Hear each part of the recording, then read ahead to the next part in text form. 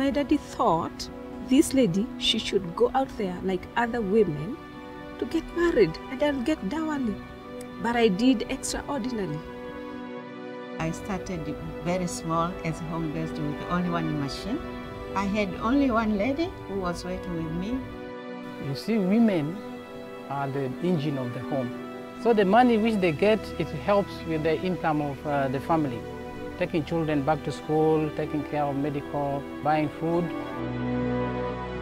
In an economy like Tanzania or like Uganda or like Kenya, where you can feel that these countries are growing, but when you fail to empower 50% of your population to participate equally, you're losing out. The whole country's losing out.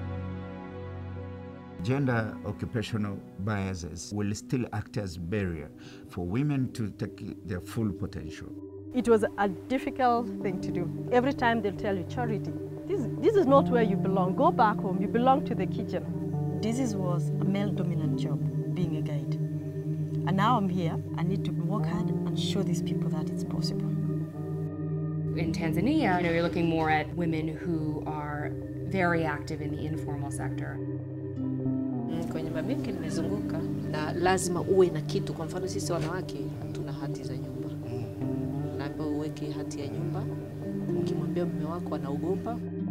We were designing ourselves, cutting ourselves, stitching ourselves. So the income was just mixing from home to my business.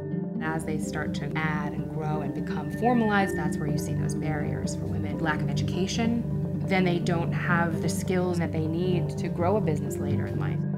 The training which made me to move forward quickly in 5 years. I'm feeling proud with my business because it is growing. And the main market is export in USA, Spain, and Japan. You're looking at women in Uganda trying to farm an acre of land with one handheld hoe. If they had an ox plow, it would take them 2 days. How do you make women a little bit more productive in the time that they have and in the area they have? They say when you educate a woman, you educate the family.